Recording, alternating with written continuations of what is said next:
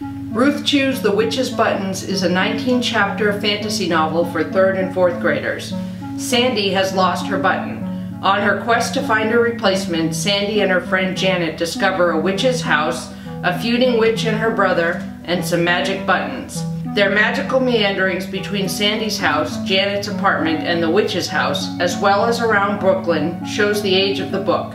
Readers may enjoy the heroine's freedom. Sandy and Janet, who do not have the restrictions of modern helicopter parents, are free to explore their town and its shops with just a note to their mothers. The parents are, in fact, blissfully ignorant of what their daughters are getting into. Janet is a latchkey kid with her own key to her apartment. The girls don't have cell phones or any of the other conveniences that modern readers would be familiar with, and they may notice that the book is dated.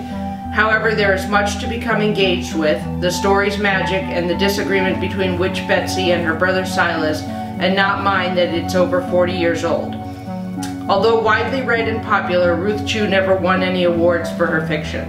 This is a good book for a child to read aloud to the mother or father. Girls may prefer it over boys, as both protagonists are girls, but Ruth Chu's other witch books feature boys, so don't count out the entire repertoire.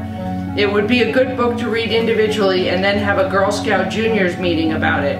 Girls could make button bracelets and tell the others what magic powers each of their buttons have. One of the nice things about this book is that Ruth Chu wrote 29 books about magic, and many of them are being republished by Random House starting in 2013. So if you like this book, you may like other Ruth Chu witch books, although they all do seem to follow a similar formula. Or the magical but similarly dated Time at the Top and All in Good Time by Edward Ormerod. Or if you're looking for a more modern witch book, try the 2017 Newbery Medal winner, The Girl Who Drank the Moon by Kelly Barnhill.